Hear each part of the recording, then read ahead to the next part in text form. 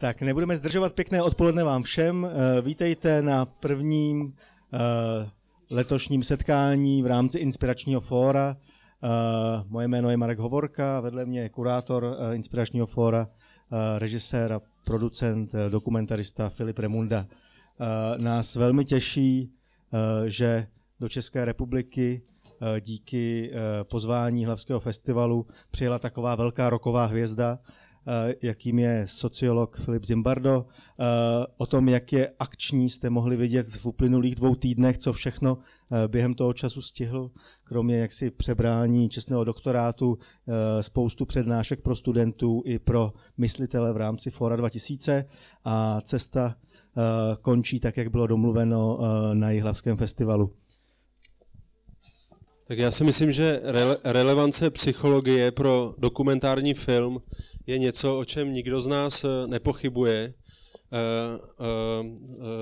Existuje, there is a Mr. Zimbardo, there is a one Czech documentary film done by Professor Karel Vachek, and in this film, Karel Vachek, when he is thinking about war in Bosnia, he is stating that instead of sending there 10,000 troops, we need to send there 10,000 psychologists.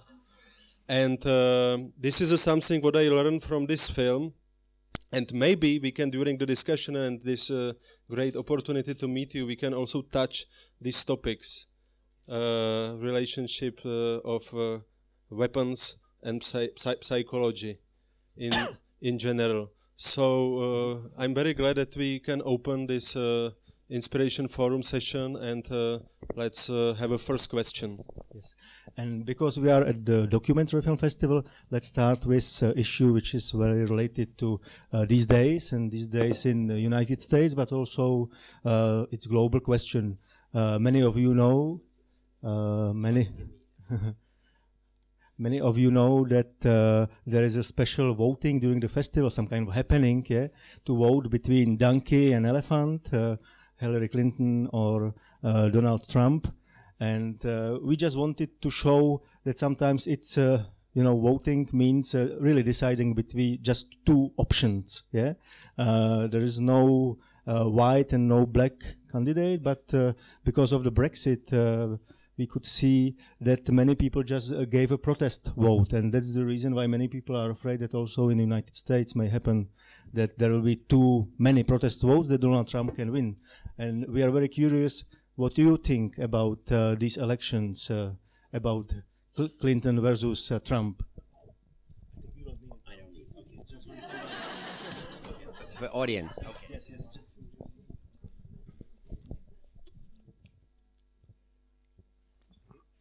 Yes. First of all, thank you for coming. I feel honored. Thank you for being here with me today. So we're going to talk about many things. I spent the afternoon with Marek and Philip talking about different questions about my life, my childhood, my vision, my idea to bring my hero project to Prague and Ji.hlava as well. And so what is really strange, today in the Rolling Stone magazine, there's an article, "We are now living in the age of fear," which doesn't make sense. People are living longer than ever. The quality of our life in many places is better than it has ever been in the past.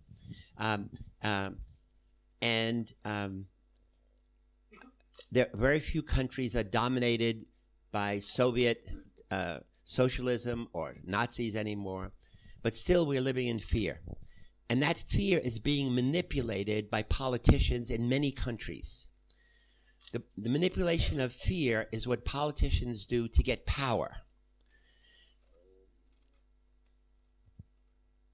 In America, it started in 2001 when there was a terrorist attack in New York City on September 11th. George Bush and his team manipulated fear. The terrorists are coming back. They're going to destroy your life. And then it got to be from vague terrorists to Muslims are coming. And so America went to war in Iraq, illegal, immoral war, which is still going on many years later.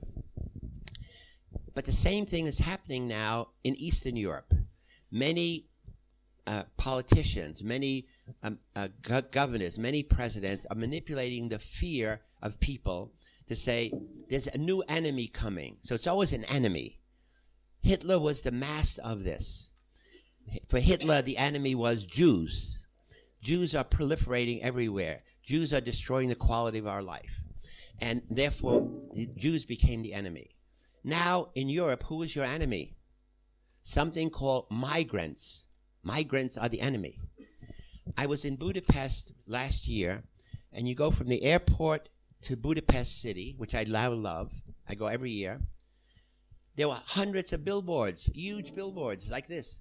The migrants are coming to take your job. Hundreds. There was no migrants in sight. Migrants don't want to go to Hungary. There's no jobs for Hungarians. Migrants want to go to Germany. It's true. But the Orban government was manipulating the fear a year ago, and it's still there now. So 80% or more of all Hungarians say, we don't want migrants. And the same thing is true of almost every country now.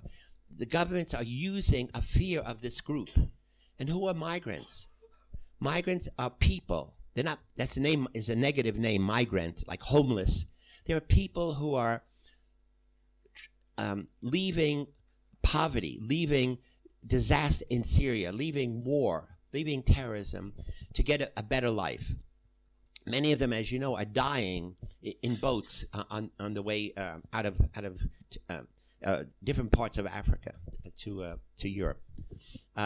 In America, almost every single person in America now came from a family of migrants. America is a model of what migrants can do. The migration from every country in Europe and every country in Asia and every country in South America to America made America great. It wasn't easy. Of course, each group that came in was discriminated against by the other ones.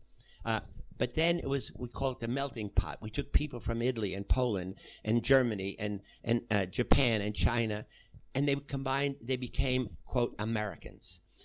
And so instead of being afraid of migrants, instead of saying, we don't want anybody who's different. So different is, the whole notion of difference is a fear that we have. It's the basis of all prejudice. The world would be terrible if everybody was exactly like you or me. So difference makes the world interesting. And so instead of celebrating diversity, we fear anybody who's different. And it goes not just for different religion. It goes not only for different ethnic groups. We have always done the same thing with religion. You know, every religion that says we are the only religion says all the rest are horrible, terrible, and should be destroyed. So for hundreds of years, thousands of years, there have been religious wars. More wars have been created in the name of God than in the name of the devil, starting with Inquisition and so forth. So again, my concern is that Eastern Europe is moving away from democracy, as America is in some sense, toward returning to totalitarianism, meaning all power to the government. And people are willing, when you're afraid, you're like a child. You give up your power, you give up your freedom to the dictator, to the leading party. And it's a very bad arrangement because they always use their power to get more power. They never use their power to make life better for the people. And if you can come back to this duel between Hillary Clinton and Donald Trump, okay, whom you will vote for? No. I hate to even think about it. Donald Trump is evil, okay? He's evil and he's stupid and he knows how to manipulate the media.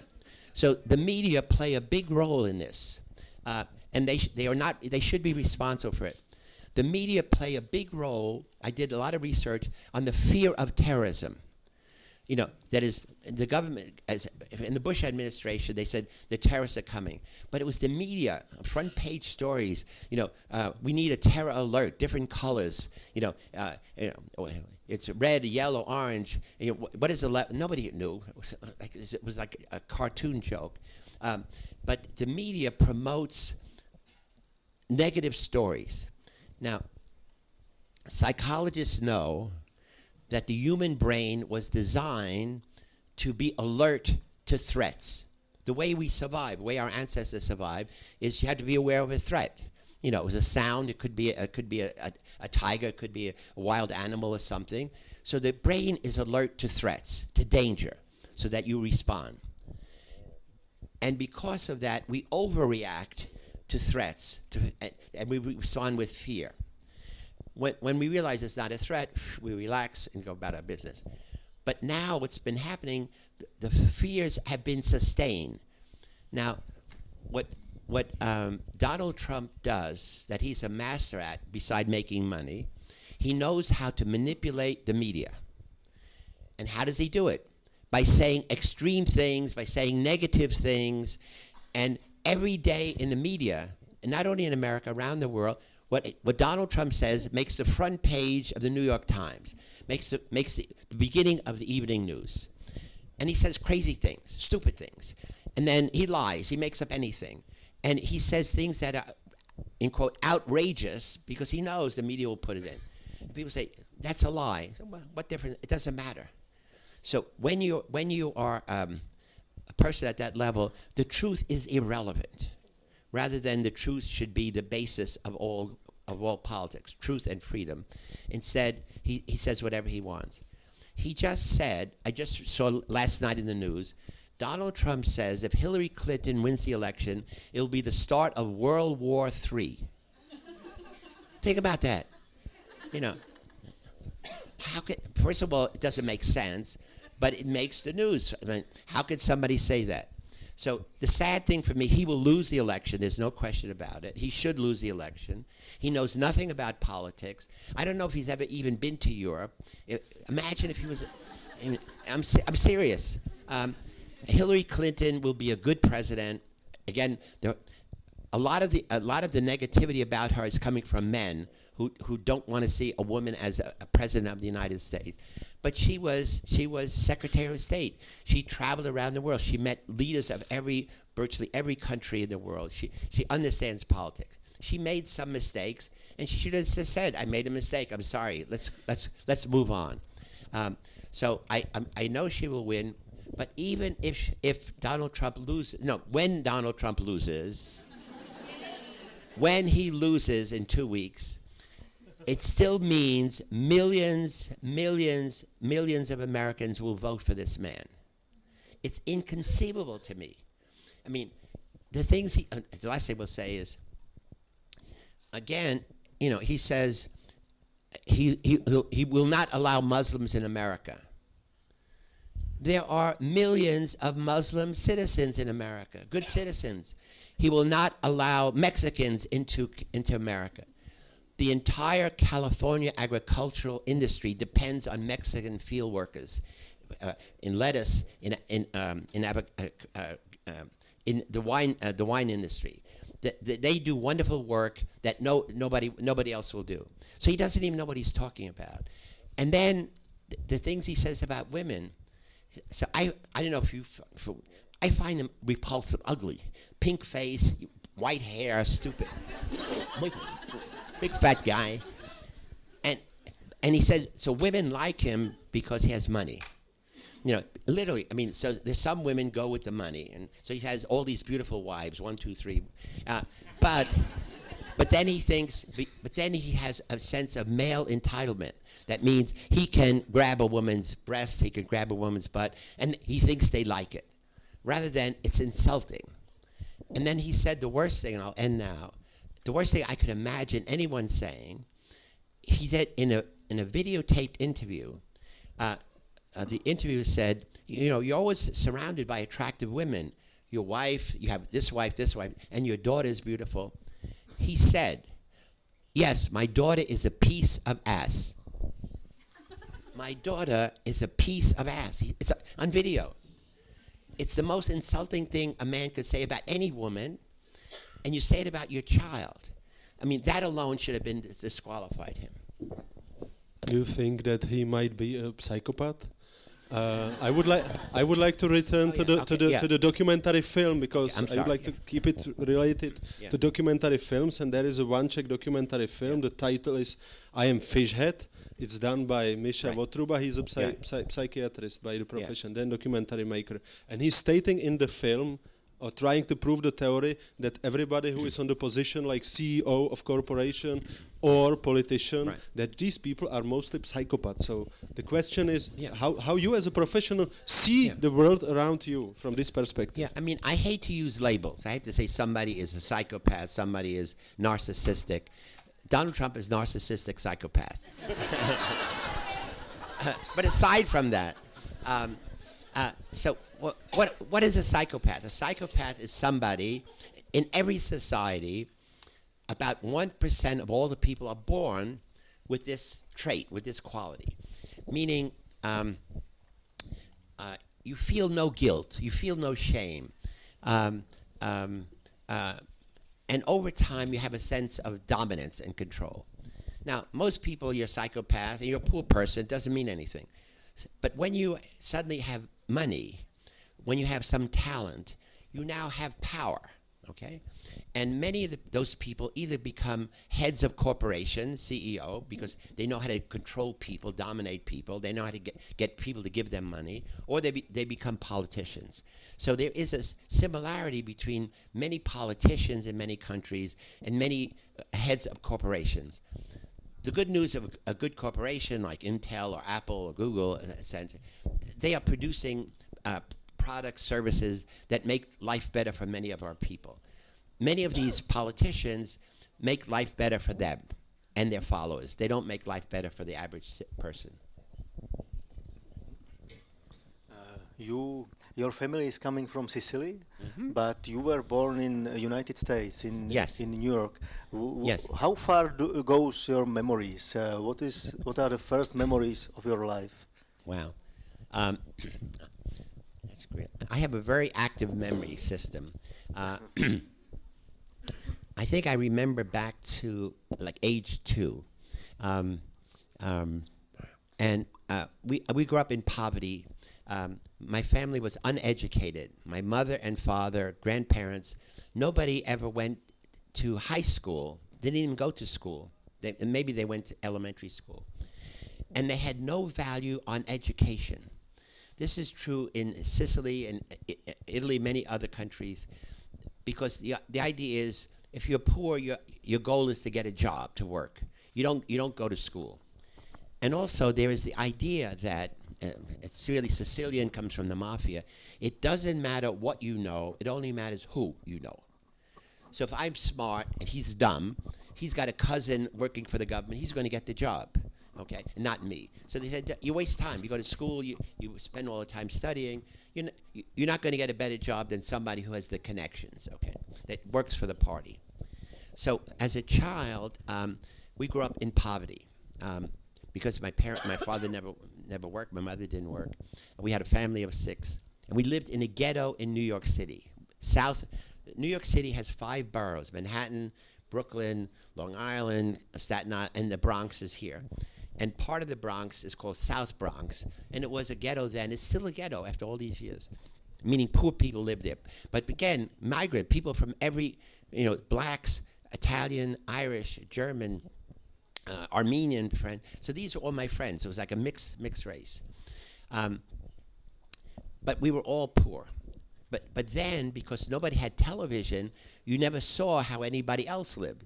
The problem with television, suddenly you're a poor person, you turn on television, here's people who look like you, have beautiful houses, beautiful cars, and so you become envious. So we were all equally poor. It was like communism. Everybody's equally poor when the communist era. So the only thing, two things bad about being poor is that there are men, it's always men, only men, who make a business of tempting children to do evil things, criminal things for money, to steal from stores, to take drugs from this person to a drug dealer, to get girls to sell their body for money. And if you're poor, you know, you would get $10 or something. In those days, it was like $1,000 now. Some of my friends took the money, took the temptation, and some of them ended up in jail. Me and other friends didn't. So as a little child, I was like a child psychologist. I said, what is the difference between people who give into temptation and do bad and people who can resist temptation and do good? It's really a fundamental question. In religion, who gives into temptation, who not? I don't know how many of you say the Lord's Prayer. And in the Lord's Prayer, what do you say? Dear God, lead us not into temptation. Deliver us from evil. So Catholics, Protestants around the world say this all the time. So the whole notion we have of human nature is we are always surrounded by temptation of all kind. It's easy to give into temptation, and we have to learn willpower is this mystical force within us that enables us to resist the evil of temptations. And so again, it wasn't until I got to be a psychologist that I could answer that question. Why do some people give in to temptation, other people don't? The other terrible thing about being poor, in those days, you lived in a physically toxic environment, meaning there was germs everywhere, meaning you lived in a house where the paint was filled with lead-based paint, which caused problems. In those days, there were, how should I put, horse-drawn carts in the street, where horses were dropping manure in the street, and the carts would be they'd be selling vegetables or different things. So there was germs everywhere, and also poor people didn't practice good health in general. So many children in my era, and I'm talking about 1930s, before most of you were born, developed contagious diseases: scarlet fever, tuberculosis, polio, whooping cough, etc. And if you developed a contagious disease, that means you could spread it by touching somebody or coughing on them, your family had to put you in a special hospital for poor people that had contagious disease. And when I was 5, I was put in a hospital. I was there for almost 6 months when I was 5 to 6. November 1938 to April 1939. And I can still remember, I close my eyes, even now, there are a room bigger than this, hundreds and hundreds of beds lined up. Children 2 years old, 3, 4, 5, up to 16. Boys and girls all mixed. And so you had a disease that was contagious, and what is the cure? Nothing. Penicillin had not been invented. Sulfur drugs had not been invented, which means there's no cure, which means children died every night. Children died every day. And essentially, the doctors, there was no treatment. You just lay in bed. And what made it even worse was that things we take for granted. There was no music. There was no television. There was nothing to do. There were no activities. Visiting day of parents. How many of you are a parent, have a child? Now imagine your child is in one of these hospitals. How often would you go to visit? Every day, Parents were limited to 1 hour on Sunday. Your child, I'm 5 years old, my parents could not come except 1 hour on Sunday. And when they came, what happened? There was a big glass screen, and your family was behind the screen with a telephone, and you were on the other side, and everybody's crying because you look terrible, you don't realize, and you want to be with them, and everybody's touching the glass or kissing the glass. And it was 1 hour, and then they had to leave. And then what would happen is, I was there in the winter of 1938-39. In those days around the world, before global warming, the winters were terrible, huge snowstorm. My parents, because they were poor, my mother would have to, we had I had 2 younger brothers, and my mother was pregnant with my sister. She would have to walk 6 blocks from our home to the subway, to Metro, And then at the end, 6 blocks from the metro to the hospital. And if it was snowing, she couldn't do it. But what would you do if you're a parent? You call up and say, I'm really sorry, I wish I could be with you. Nobody had phones. Poor people didn't have phones in those days. So you waited, I waited all week, and it's Sunday, I'm all excited, and you wait, and nobody comes.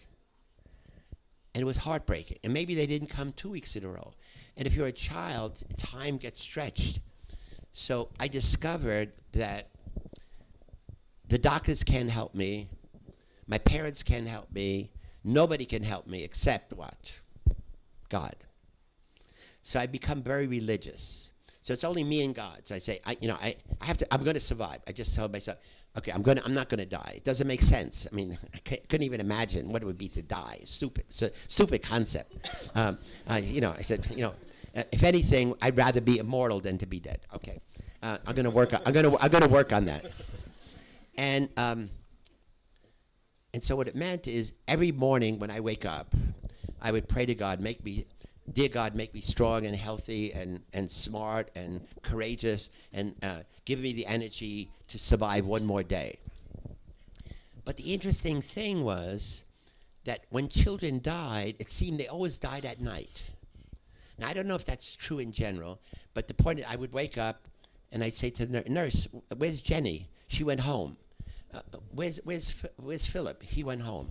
Why didn't they say goodbye? I still remember it. So, they were in a hurry. They told me to say goodbye for them. And this happened every day. So I said, wait a minute.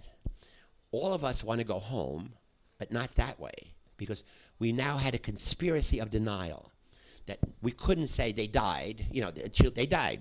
That's where they're dead. So the children, me and all the other children and the nurses, we had a conspiracy against death. So we said, we're going on. They went home. But now I know when it's nighttime, who's coming? The devil. The devil is coming to pick the children for that night. So I know God wouldn't kill little children. So now, what are you going to do? The lights go out, and there's shadows all around, and I start praying to the devil. Hello, devil. I'm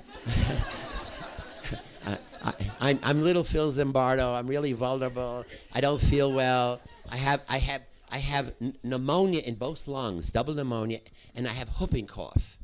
So I could barely breathe. I mean, it's hard to take a breath. I mean, it's even, the worst thing is when you had to eat, you had to take a big breath and take a bite of food. And so I'm telling you, look, I'm really a little kid, and then sadly I said, devil, I know you got to take somebody, but there's a lot of kids around here.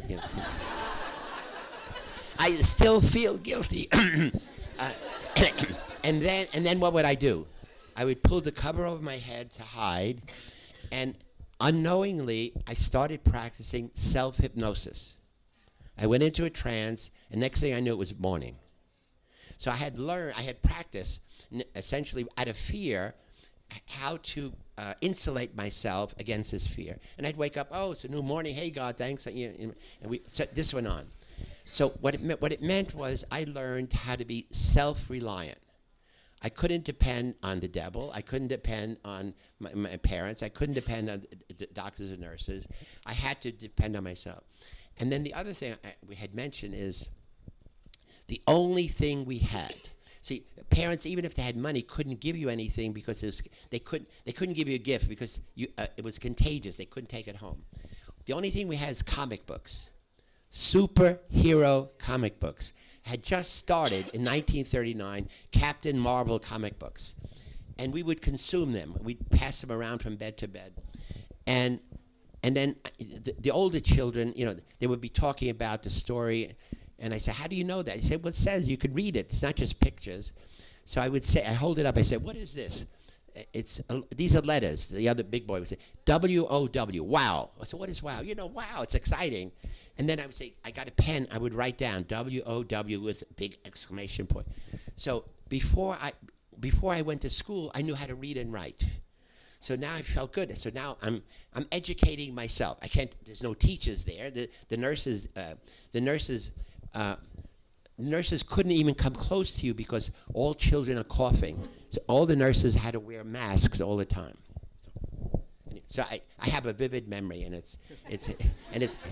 I'm sorry I talked too long. Once I get started, I get trapped.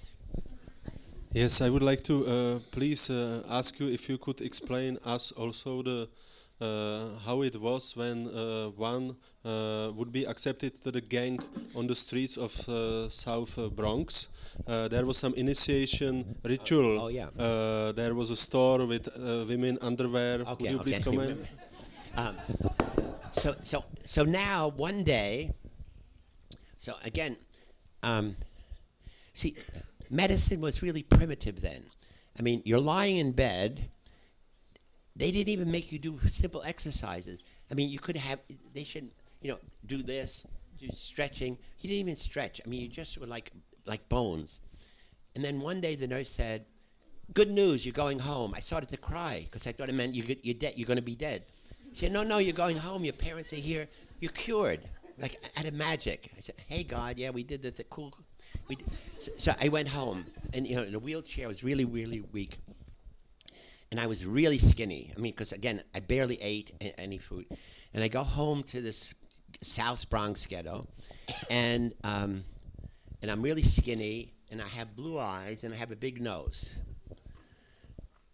In the South Bronx, the only people who are skinny, have blue eyes, and big noses are Jews, because all the other kids are from different ethnic groups. So I come home. I'm really happy to be home, and kids start running started hitting me. And I'm running away. I said, "What is it? I don't understand." And they're yelling, "Dirty Jew bastard, dirty Jew bastard." I said, "I don't know what that is." They were saying to me, "Dirty Jew bastard." Little kids, 7 years old, 10 years old. And this happened every day. And the only good thing, I learned to run very, very fast. I became a track star when I went to college. I was the head of the varsity track team, starting from that day. But then what happened was, one day, I never went out anymore. I said, it's really dangerous, more dangerous in the street than in the hospital. And one day my mother asked the son of the janitor, could he take me to church, because she was not feeling well.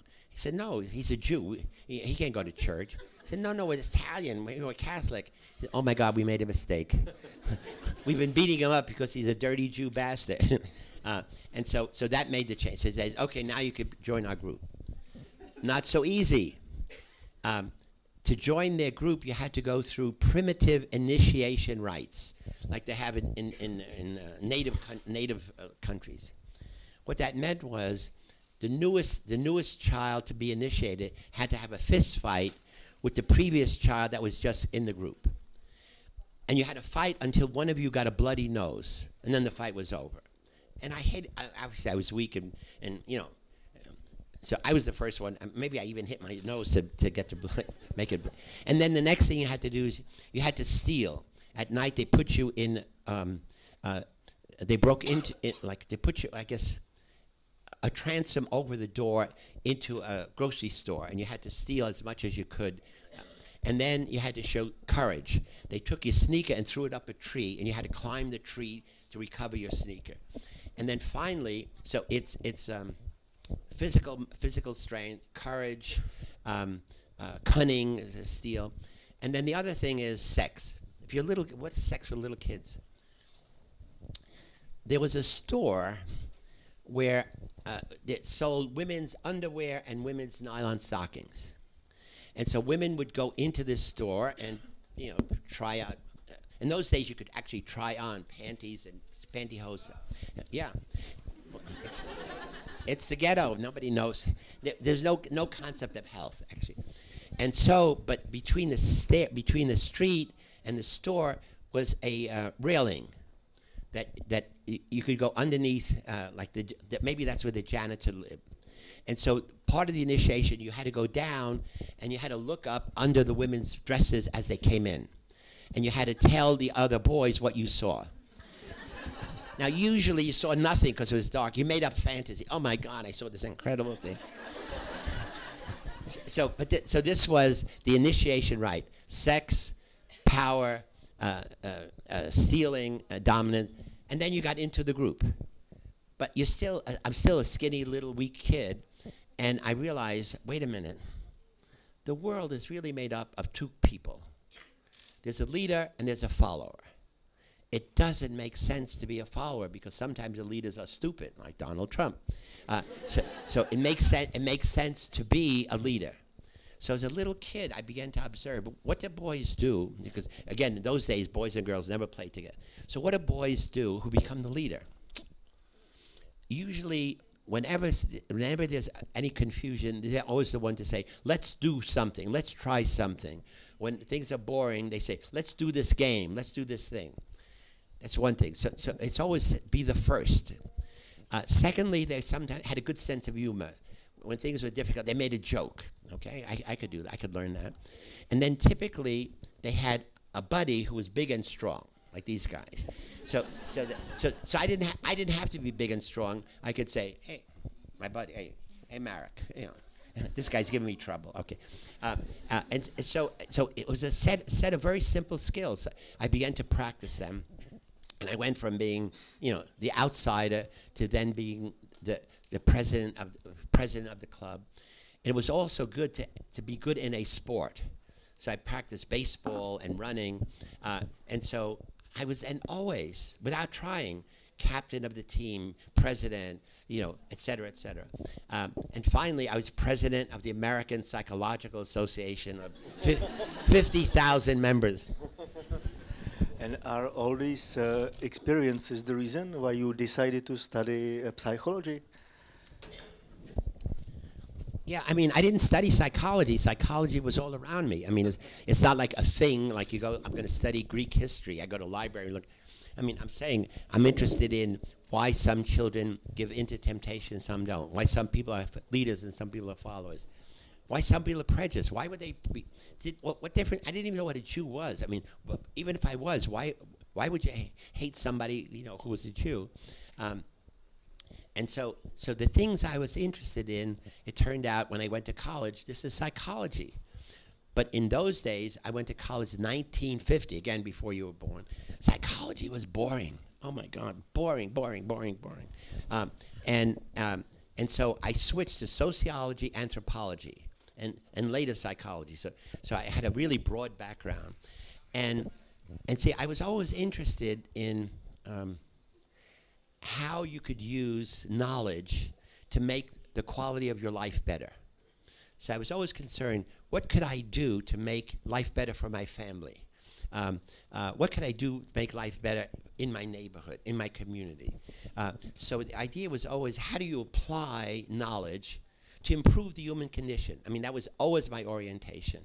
And still, when I was president of the American Psychological Association, that was my motto. How do we give psychology away to the public to improve the quality of life? And so for me, it's always, when you do research, you should always think, how can I apply it?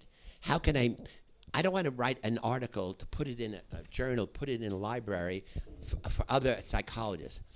I want my mother to know about it. I want my friends to know about it. I want, you know, anybody that I meet to say, hey, I read your book. I went to your shyness clinic. I'm not shy anymore. So I always try to develop new ways of thinking, new ways of therapy, but it's always give it to the general public. And do you remember the moment when you decided for this, your famous Stanford experiment, like said, oh, this is something I really want to do, and why? What was the reason at the moment? Okay,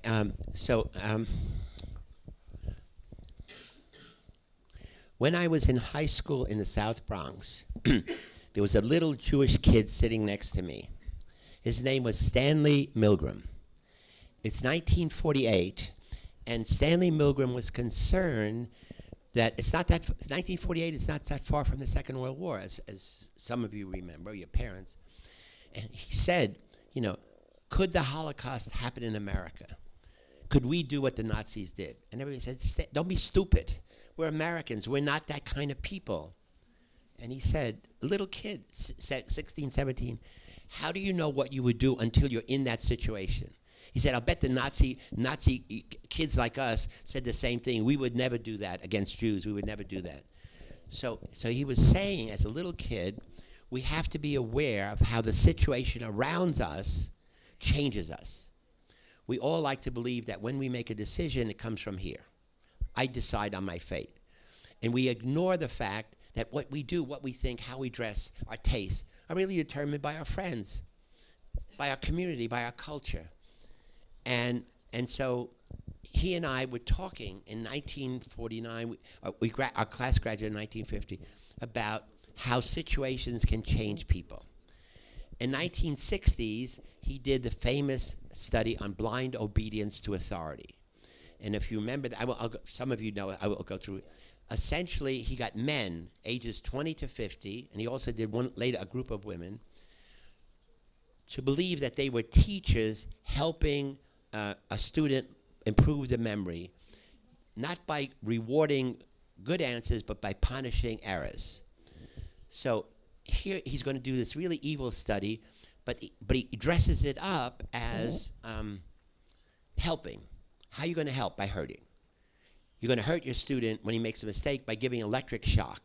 So you hook up your student to electric generator, there's a big shock box, and when he makes a mistake, you press a button, bzz, 15 volts. You press another button, 30, et cetera, et cetera. And then pretty soon, the student is yelling and screaming, I have a heart condition, I don't want to go on, I'm suffering. But now the experimenter is a man in a white lab coat, said, you must go on, you have a contract, you cannot stop. Of course, if you're free, you do whatever you want. You say, you know, I'm a 50-year-old man, I'm not a child. Now, before Milgram did his study, and the question is, the last switch is 450 volts. On the box, it's XXX. Milgram asked 40 psychiatrists, what % of all Americans would go to 450 volts? They said only 1%, because those people would be, as Marek said, psychopaths. Instead, it wasn't 1%, it was 65%. 2 of every 3 Americans, adults, he tested 1,000 people, went all the way to the end. Nobody could believe it. And so when I you know, I knew he had done that, I said, Stanley, it's really amazing. You know, you'd really demonstrate the power of the situation, but it's really rare that somebody says, do bad shit. Hurt somebody, even if you dress it up. Usually you're playing a role. You're a teacher, you're a foreman, you're a war correspondent. And in that role, the role pushes you in a certain direction. Or like you're a prison guard. If you're a prison guard, what is your role? Well, to prevent prisoners from escaping, to prevent prisoners from attacking each other or you. And so I said, I really would like to do another study on the power of the situation where nobody tells you what to do. You're in a role. So we're going to create really a drama.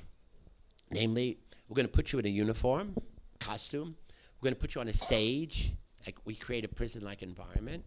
And we give you a role to play. So you're a prisoner, you're a guard, I'm a superintendent of the prison, et cetera.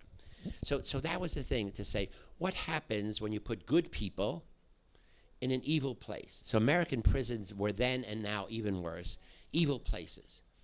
But suppose you have an evil place where everybody is good. Every single person we picked were American college students, not old men, American college students from colleges all over America who were in California for summer school. We put an ad in the paper, wanted college students for study of prison life that will go 1 to 2 weeks. And then what we did was he said, many people answered the ad because they did it for the money. We said, some of you will be guards, some of you will be prisoners. What would you prefer? Nobody wanted to be a prison guard. They said, I didn't go to college to be a prison guard. And now it's 1971. The Vietnam War is going on, and many students in America and around the world were against the war in Vietnam. And many students protested. I think big protests were in Paris, I don't know in Prague, but all in America. And many university administrations called the police onto the campus. And then the police in many cases beat up students. So students hated the police and by extension hated prison guards. But it didn't matter what they wanted to be, we flipped a coin, prisoner, guard, prisoner, guard. So it means at the beginning of the study, there's no difference in the personality and the traits between those who are guards and those who are prisoners. And we began our study on Sunday, August 14th, 1971. And to make it dramatic, because it's drama, it's really the reason why the study is interesting 45 years later, it was unique in its dramatic qualities. Meaning, how did we begin the study? Okay. So first, all the boys who are going to be guards, we have them come down the day before. We have them fitted for really nice military uniforms. We have them fix up the prison so they feel it's their prison. The boys who are going to be guards, we say, wait in dormitory, wait at home. And unknown to them, I make arrangement with the real city police to come to where they are with a police car with a siren going, a red light, to come and say, you know, Billy Jones, you're wanted for violation of penal code, da-da-da-da. Put your hands out, put real handcuffs. Bring them to the police car, search them, put them in the car. Neighbors are looking around. Bring them to a real police station. They photograph them, they fingerprint them, and put them in a real prison cell. So now, even though you think this must be part of the experiment, you're not sure, but you feel guilty because everybody's looking at you, you're in the car, you want to say, hey, I didn't do anything. And then the police blindfold them, and my assistants come, put them in our car, bring them to our prison. When they get to our prison, they're standing with their clothes, and our guards strip them naked. And there's a big mirror, and then suddenly they're standing there naked, one at a time, and have a big mirror in front of them. They're looking at themselves naked, vulnerable. So we want them to feel vulnerable. And now we say, if you're a prisoner, you must be contained. So we spray them like against disease or light, and then we put them in a uniform. The guards had attractive military uniform. The prisoners were in a dress, a smock, with no underwear, pants, because we wanted them to be feminine. We want to feminize them. The only thing they had was a number. Each prisoner had a different number, and we took away their name and we gave them a number. So that's the start of being dehumanized. They had to remember their number, memorize their number, remember the numbers of all the other prisoners. They had to sing the number. They had to tell stories about the number. And ultimately, they became a number. Later in the study, when somebody said, hello, who are you? They would say 819-416. They wouldn't say, I'm Billy Jones. And so then our study began. And as I said, it's the first study. So the Milgram study was 1 hour. In my study, prisoners lived in the prison 24 hours a day, day after day. Guards worked 8-hour shifts. So it means you could observe the gradual change in character. You could observe people getting into the role of becoming a prisoner, of becoming a guard. And what happened is, and again, we never said you should do or not do anything. We simply said guards have the power, to prevent prisoners from escaping. Prisoners, have the power to rebel if you want, but then prisoners will get punished. And then what happened? It was a drama. It was like stepping. So I'm videotaping what's happening, and what was amazing is very quickly. Oh, I'm sorry. The key element, and then we'll show some video of it. On the second day, the prisoners rebelled. They locked themselves in their cell. They ripped off their number. They said, we don't want to be dehumanized. We are people. We want our identity back. We had 3 guards who worked 8 hours shifts and 3 backup guards. So we had 12 guards. All 12 came in. They broke down the doors. There was physical confrontation with the prisoners. And then the guard said to me, these are dangerous prisoners. Not these are students acting as if, in their mind, these are dangerous prisoners, and they said, and we have to dominate them. We have to show them who's in charge, who's the boss. And at that point, everything changed. No one used the word experiment after the morning of the second day. And then for the guards, it's like each day we have to demonstrate that we have more and more power and the prisoners have less and less. The other thing is that your job is, as a guard, you have 8 hours. It's a long time. 8 hours, you're in a corridor. And you have nothing to do other than, you serve breakfast, meaning you put food out and they eat. So the guards would think up things for the prisoners to do, to entertain the guards, entertain themselves. So the prisoners began to be like playthings.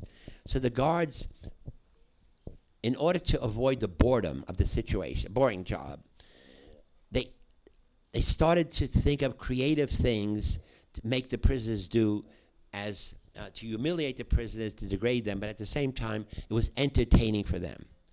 One of the guards said, the prisoners were like our puppets, and we were the puppeteers.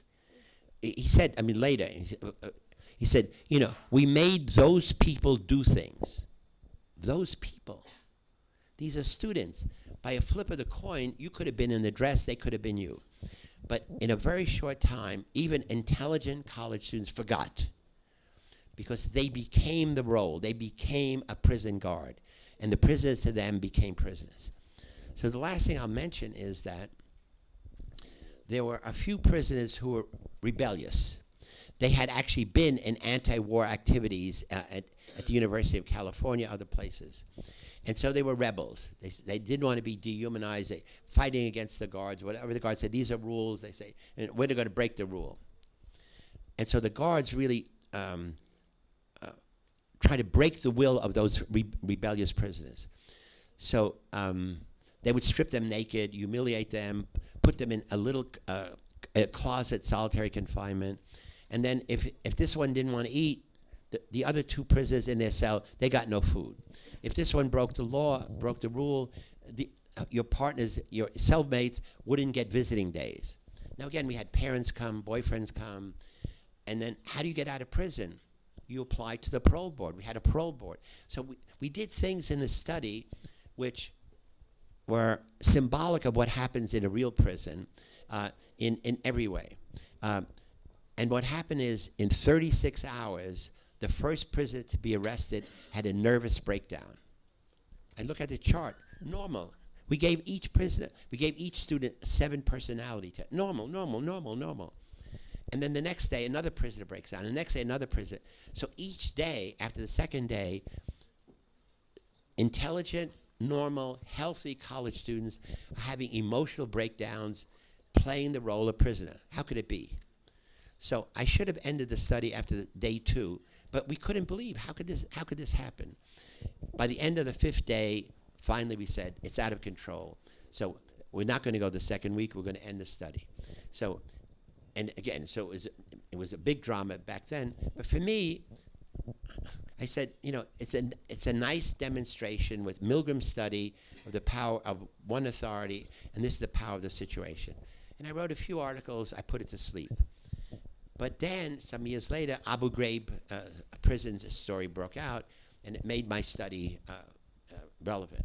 And then just last year, 2015, at Sundance, there was a Hollywood movie, not a document, a docudrama made, a really fine movie. I was a consultant on the movie. It's about 95% accurate. And if you want, we could show, we have a 2-minute trailer. And then what I'll do is I'll show you, obviously I made a video myself, really for teachers who want to teach about the power of the situation. And we could show little clips of that.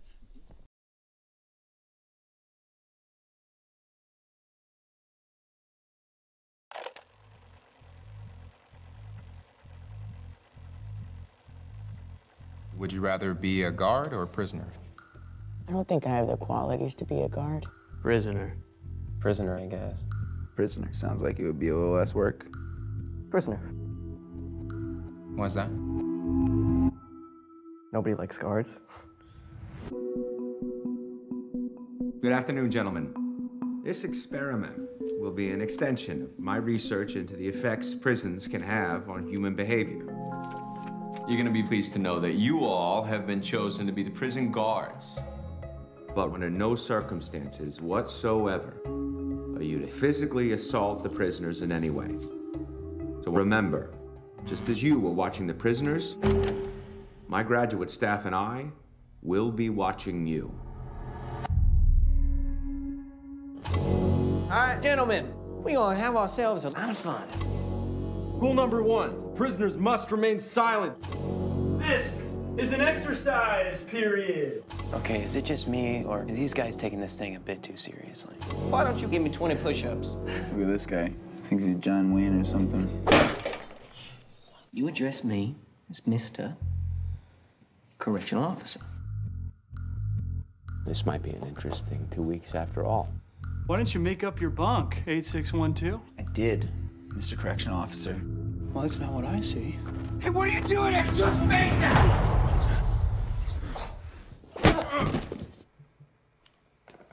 What was that? You just hit him. You're not supposed to hit him.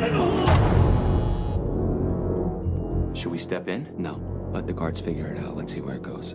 Good evening, gentlemen. How about we make this one a night to remember? This is all real. They won't let you go. They won't let us leave.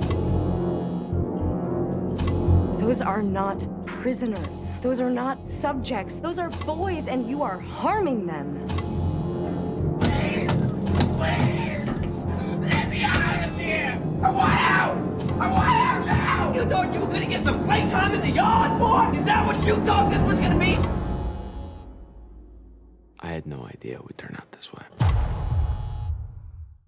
Before we show the second, the videos that I made, so it's actually a very good movie. It's, as I said, 95% accurate, but the experiment went 6 days. We ended at the 6th day, August 19th, 1971. The movie is 2 hours, so it meant there's nothing in the movie that's more dramatic than was in the study. In fact, many, many things in the study that were dramatic had to be left out. The real reason I ended the study was on the 5th day.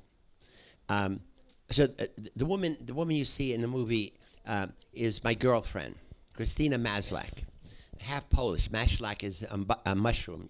Some of you know. So at the beginning of the movie and in real life, we decide we're going to move in together. We're going to live together as a trial. See if it works. If it works, we get married, we have children, we live happily ever after. And so she had just started a job at Univerzity Karlovy, Berkeley. She had been my graduate student at Stanford, but we had to avoid each other, so it's not sexual harassment. But now she graduated, and I say, okay, I'm going to do this experiment. She's going to start teaching at Berkeley. But she's working in the library at Stanford on Thursday and said, hey, how about we have dinner in the evening when you can take a break. So I said, good, come down 10 o'clock. She comes down at 10 o'clock, and at 10 o'clock was the last time prisoners could go to a real toilet. Because after that, prisoners had to defecate or urinate, they had to do it in a bucket in their cell, which they hated to do. It was everything smelled terrible. Made everything terrible. So, but the guards used that as an opportunity to humiliate the prisoners. The last time they could do it, they lined up the prisoners. They put paper bags over their head. They chained their legs to each other. They were cursing and yelling and screaming and pushing them down. Now the toilet was around the corner, but essentially they took them in an elevator. They went upstairs. They went all around the building, and they were playing with them. You know, so the prisoners are blind. They can't see what they're doing. She comes down just as the guards are doing this. By then, I had become the superintendent of the Stanford jail. So what do? It's a check mark on my schedule. 8 o'clock breakfast, check mark. At 10 o'clock, parents visiting. 12 o'clock lunch. 2 o'clock parole board hearing. 4 o'clock, a priest comes. 8 o'clock dinner, 10 o'clock toilet. I look up, check mark. I look at her, and she has tears in her eyes. And I said, what's wrong with you? She said, I can't look at this. It's horrible. It's terrible what you're doing to those boys. And she runs out. The prison was in the basement of the psychology department. She runs out in front of the building, and I run after her. We have this I said, what's wrong with you? This is the power of the situation. Nobody has seen this. She said, stop. These are not prisoners. They're not guards. They're boys. And they are suffering, and you are responsible, as you saw in the movie. And then I kept saying, no, you don't understand. She said, stop. She said, I know you. You're a caring, loving professor. You love students. Students love you. I don't know who you are. How could you see what I see and not be upset? And I'm still, she said, stop. If this is the real you, I don't think I want to continue my romantic relationship with you. Now that's heroic. She's saying, she never said stop the study. She said, come to your senses. The situation has changed you more than it's changed the student.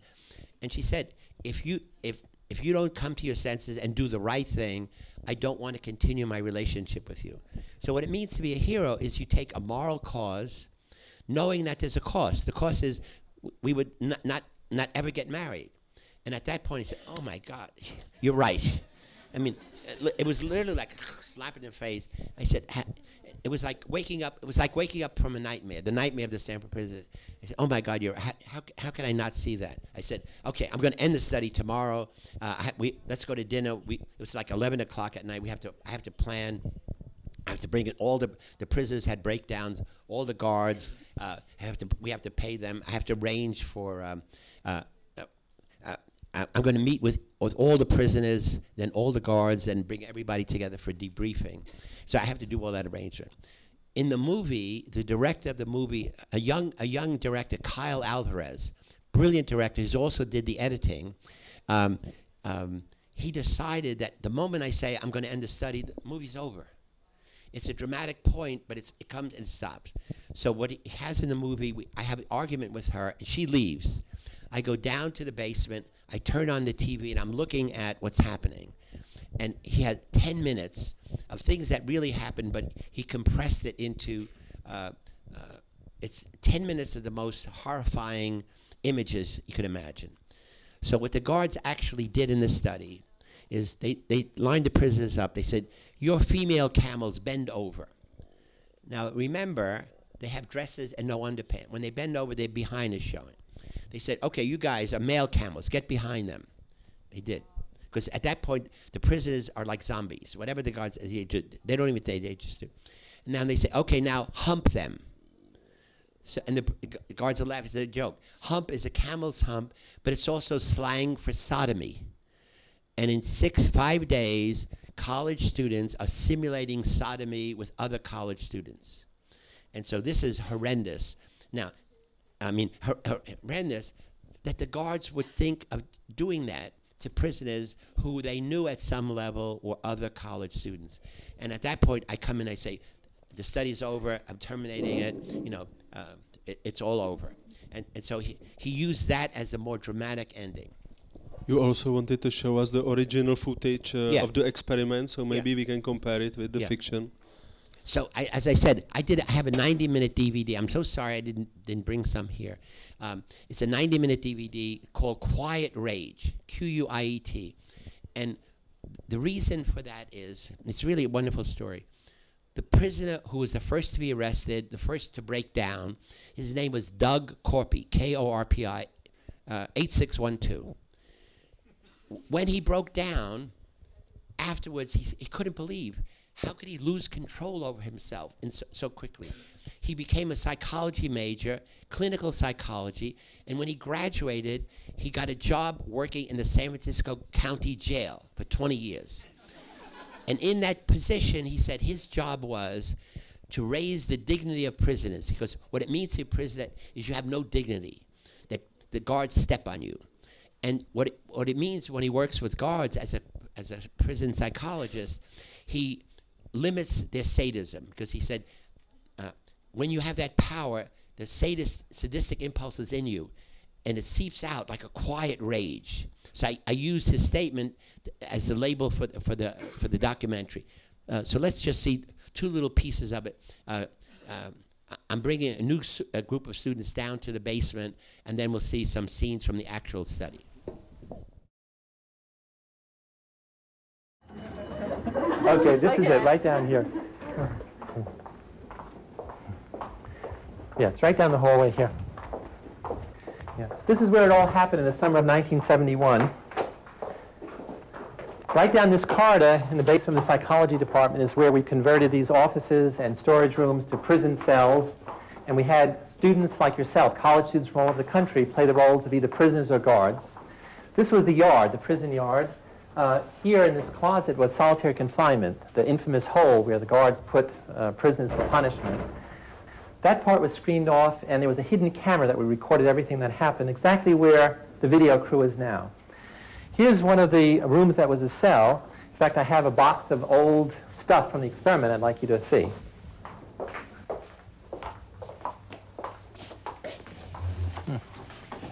Here's a box with old memorabilia from our study. The sign. This is one of the prisoners' uniform, prisoner 819. You can see it's really a dress. Here are the chains that the guards made the prisoners wear to remind them of their status. The military kind of uniforms the guards wore, their billy club, symbols of power and authority. And you can see over on the wall, one of the prisoners etched the days of the week to mark the passage of time, starting on Sunday, Monday, through the rest of the week. Well, how long did the study last? Well, we were going to run it for 2 weeks, but we had to end it after only 6 days. What was that? Prisoner 819 did a bad thing. Prisoner 819 did a bad thing. Prisoner 819 did a bad thing. Prisoner 819 did a bad thing.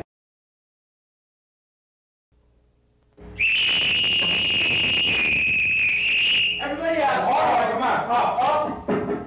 Well, gentlemen, here it is, time for count. I don't want anybody laughing. Let's have no laughing now. There's no laughing now. You guys will be on. I got two now. And they don't keep them neat. What's this experiment at Dr. Zimbardo? Fucking simulation! Violation of the rules. Fucking simulation! It's a fucking simulated experiment. No prison. They don't take your bed and your clothes in prison. Like, if I gotta be in here, I'm not gonna put up with any of your shit. I mean, you know, really. I mean, I couldn't even get out. I spent all the time talking to doctors and lawyers. Help him against the... Fucked up inside. I feel really fucked up inside. You don't know. I gotta go. To a doctor, anything. I can't stay in there. I'm fucked up. I don't know how to explain it. I'm all fucked up inside. I want out! Out now! God damn it. Fucked up. You don't know. You don't know. I mean, God. I mean, Jesus Christ, I'm burning up inside. Don't you know? I just fucking can't take it. You're not only not getting a cigarette, but for as long as the cell's blockaded, you're going to be in solitary when you get out. Now, keep an eye on him. Prisoner 819 did a bad thing. Prisoner 819 did a bad thing. Prisoner 819 did a bad thing.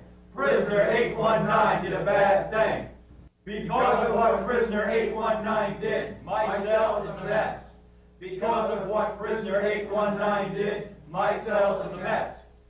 While they do push-ups, you sing Amazing Grace. Ready? Down. Keep going. Grace. Keep doing the push-ups on your own. The sound to save a wretch like me. Keep going. Once I was blind, but now I see. I was blind, but now I see.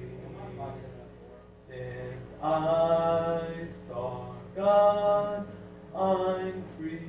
Not that. Everybody over on your back on the floor. Oh, stay down there. Stay down there. So that's creative evil. While the prisoners are doing push-ups, he has one of the other prisoners sing Amazing Grace. You know that, and now when I see God, I'm free. And you realize that you're in chains and you're made to be like a slave. I would like to ask you for one thing, because you are sitting with us in very specific T-shirt. And I know that after that experience, you worked in various places in the world and you investigated on violence in Africa, in Bosnia, in even Abu Ghraib, and there was a Kurd, and you were there as an expert. But it seems to me that it led to some project which seems to me very important for you.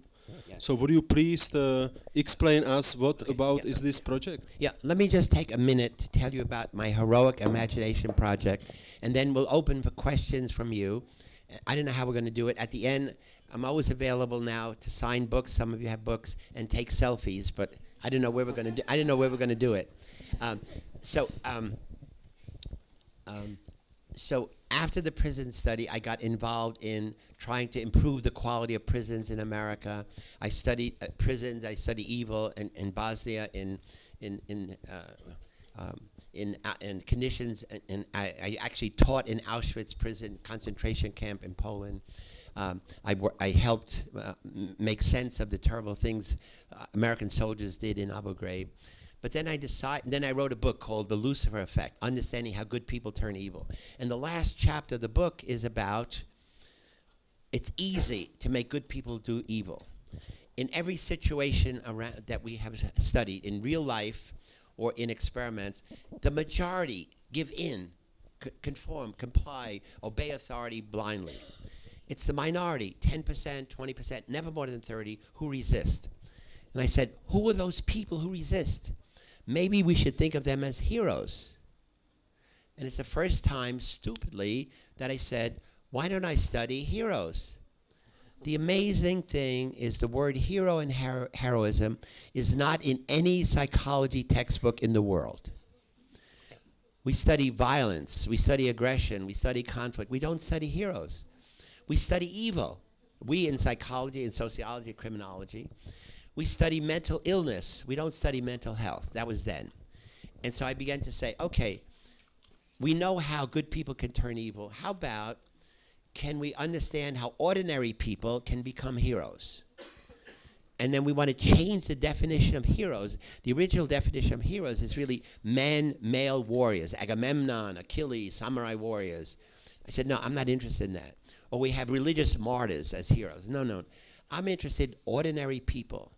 College students, high school students who every day are trained to be compassionate, to be caring, to be loving, to make the world better for other people, starting with your family, your school, your neighborhood, your business, and then ultimately, when you do it all together, you make your nation better. So I started in 2008 in San Francisco, California, a project called the Heroic Imagination Project. And what I said is, heroism begins in the mind. Imagine I could be a hero, not a superhero.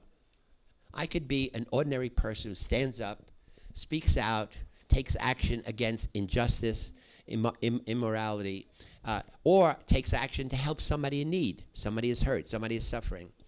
And so I am going to be, my team said, we're going to train young people how to be sociocentric, not egocentric. How in every situation you go in, your focus is, how can I make life better for you? How can I make life better for you? How can I make life better for you? Rather than, I hope people think I'm smart, hope people think I'm cool. So it's not about me, it's about we.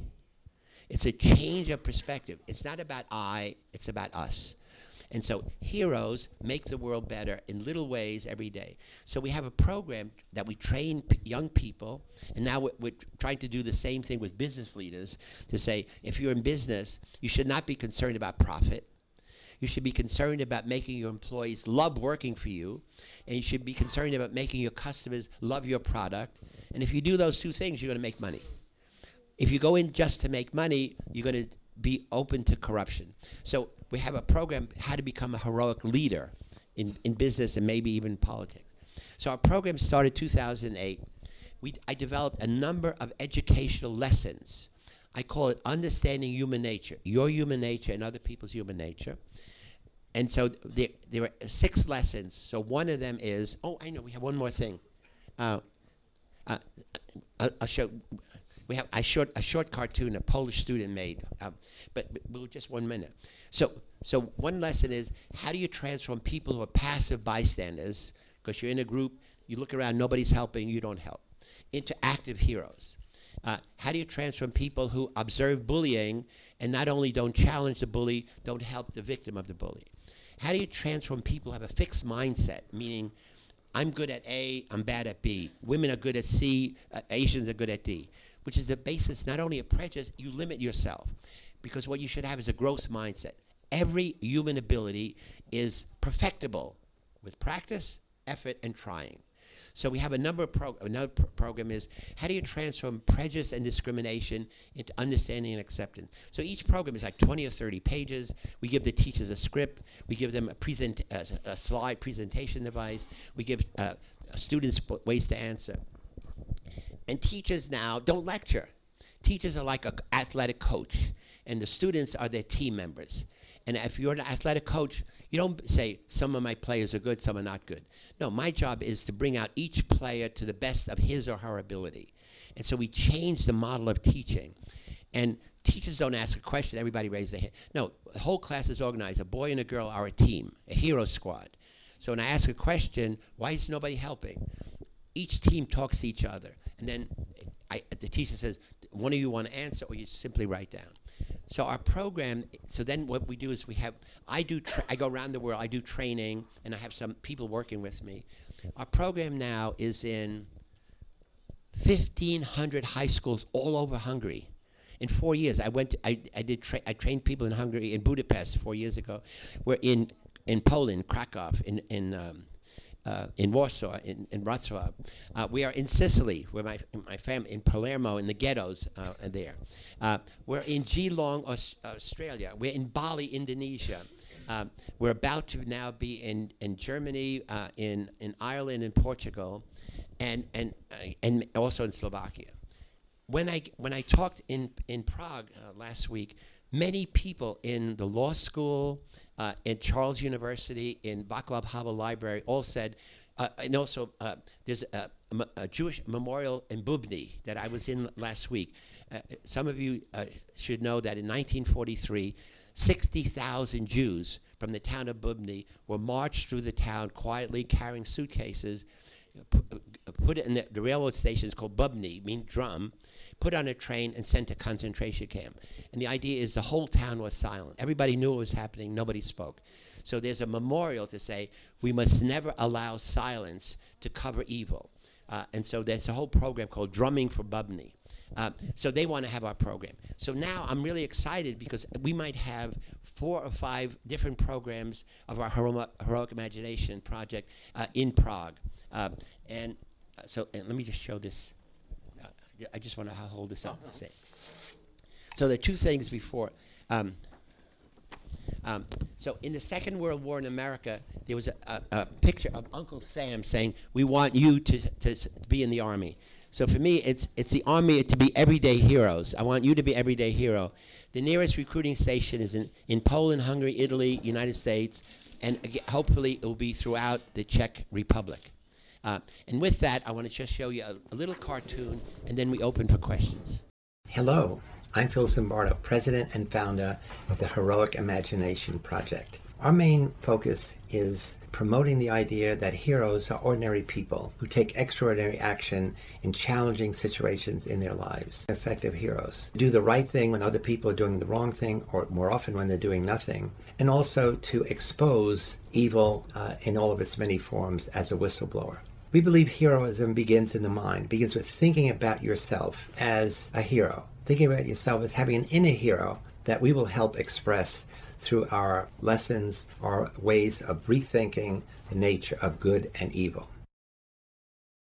Transforming bystander apathy into heroic action. Bystander apathy is what characterizes what's known as the bystander effect. In emergency situations, the more people present, paradoxically, the less likely anyone's to help. That's called the bystander effect. It was generated many years ago by the brutal murder in New York City of the woman Kitty Genovese, where many people heard her screams and did nothing. As soon as one person helps, then in seconds, that help is expanded. Our message is, be the one. Be that person who ignores the social norm of doing nothing and creates a new social norm of doing something.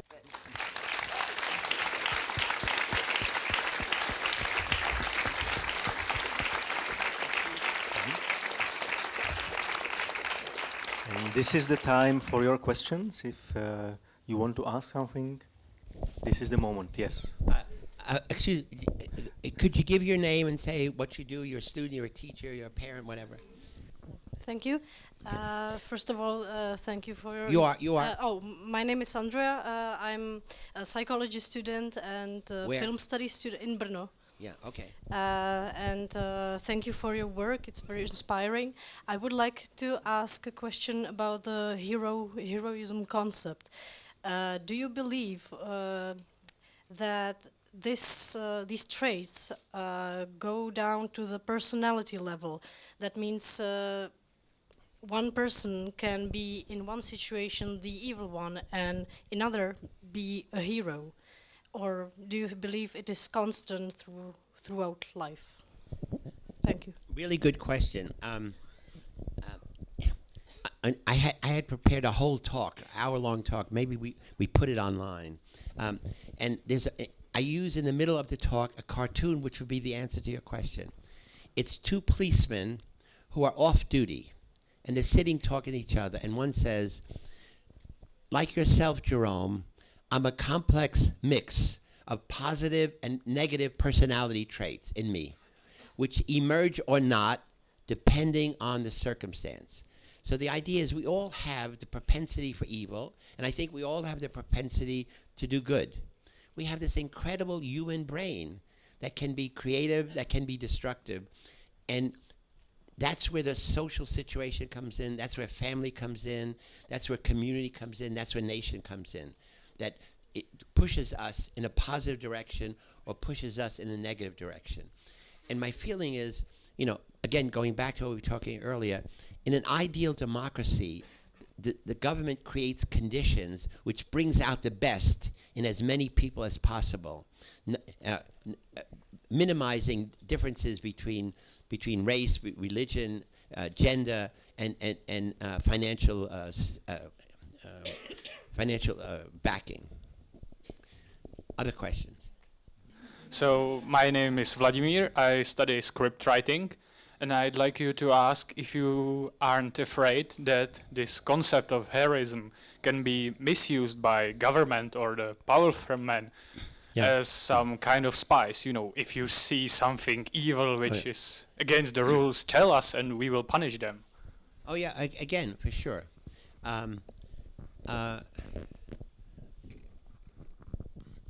In all fascist regime, they always depend on spies.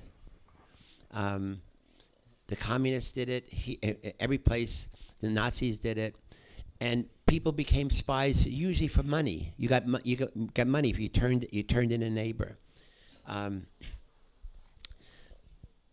So the term hero is a very subtle term. It really depends on the culture, it depends on the historical time. Many people who are suicide bombers said, we are heroes for Allah. Palestinians who blew up buses killing Jewish children and innocent people said, we are heroes for Allah by being a martyr. In Christianity, Christians went to the Inquisition, you know, went to Arab countries to fight the infidels. So again, we really have to understand the social context in which somebody is called a hero. And for me, anything that violates human dignity, anything that produces human suffering cannot be heroic.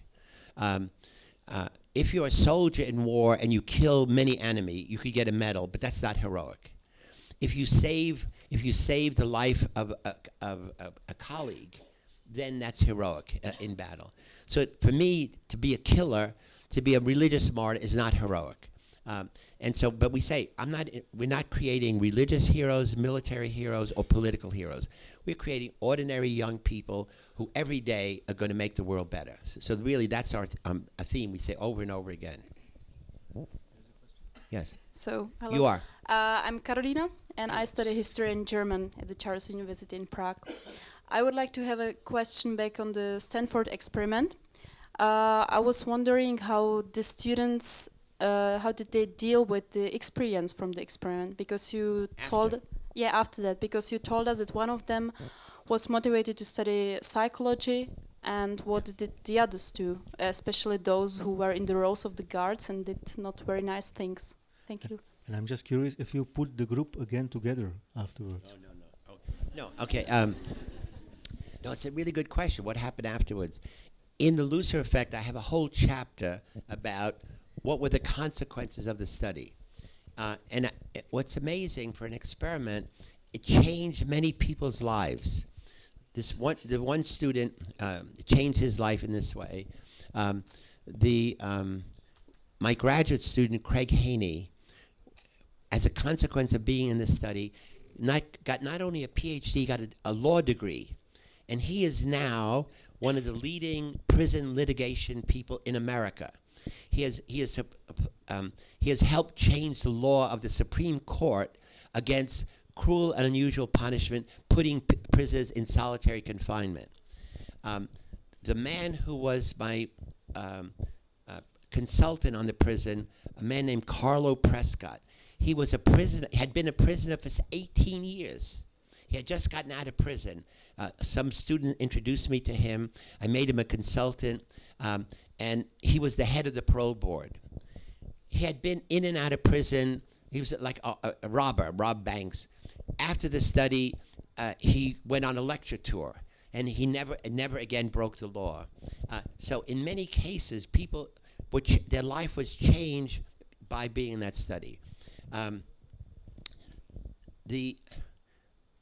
Christina Maslach, who was the heroine of the study, she began to study the psychology of dehumanization in business.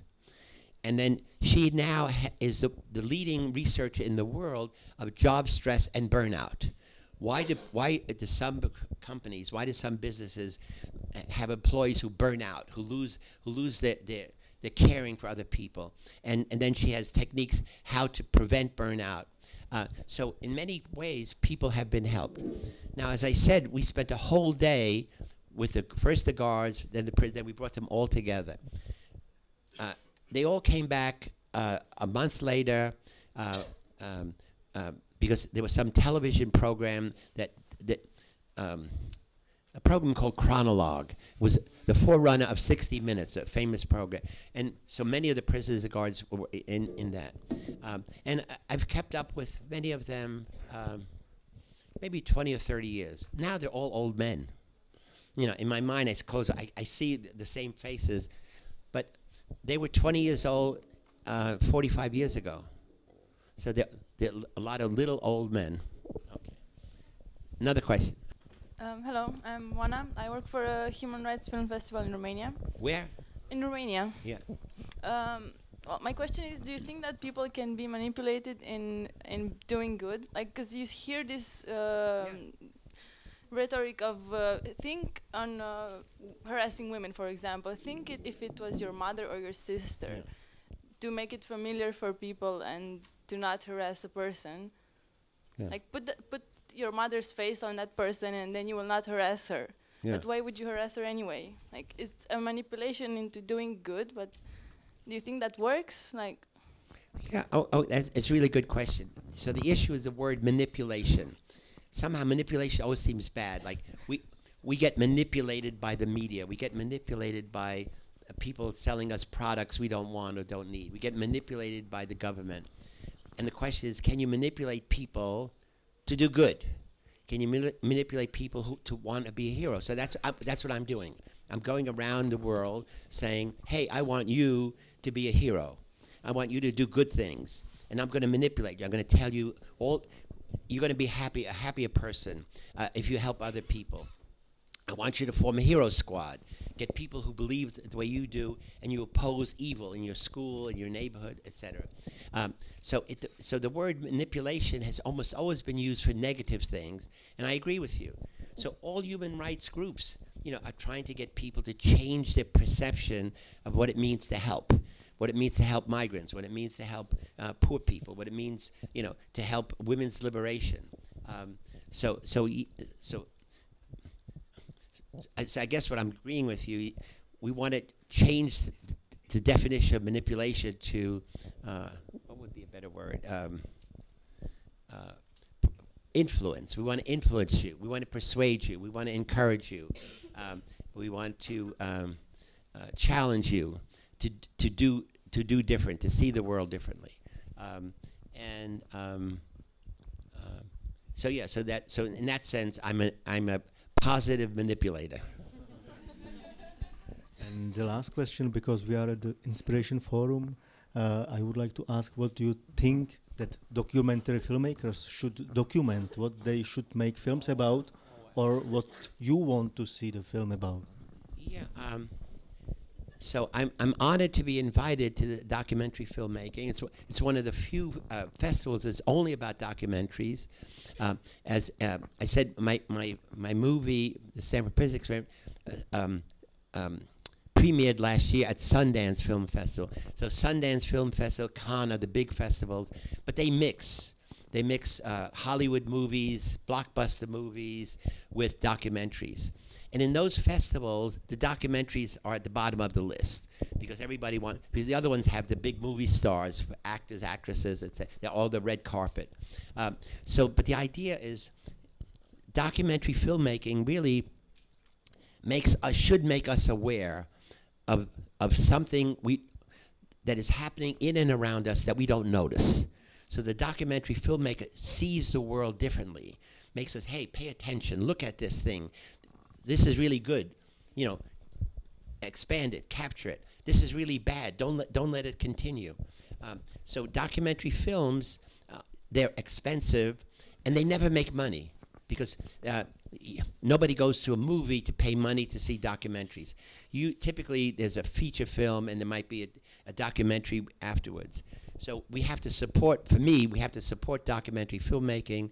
More documentary filmmaking should be worked into television, should be made available, should be in schools, should be part of our education as well. The last thing is, if I was making a documentary, I would make a documentary on the nature of secrets. All of us live in a world in which we tell secrets or we are told a secret.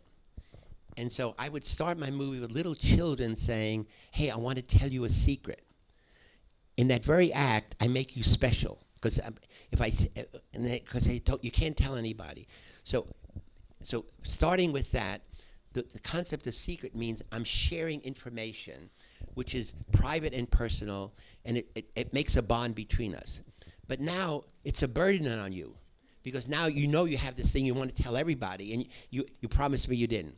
So now it's, how do you deal with the burden of secret? Well, you go from that to people who are in a romantic relationship who are cheating on each other. And now you have a secret. You have a secret life that you don't tell your boyfriend, you don't tell your girlfriend, you don't tell your husband, you don't tell your wife. And then there are secrets, the people who are trained to be secret agents. Their whole job is to have a false persona that you're spying. So it's a secret agent who's a spy for the government against some other government. There are also spies for corporations that try to steal secrets from another corporation. So for me, I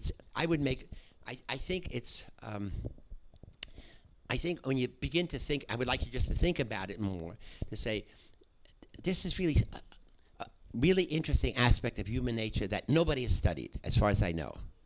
Secrets of children, secrets of boyfriend, girlfriend, husband, wife, secrets, military secrets, how secrets are exposed. Suppose you have, again, we have the WikiLeaks, Julian Assange, and other people who now have information. How do they use that for or against people? So again, I think if there's a documentary filmmaker in the house, I would like to work with them to make a documentary on the nature of human secrets.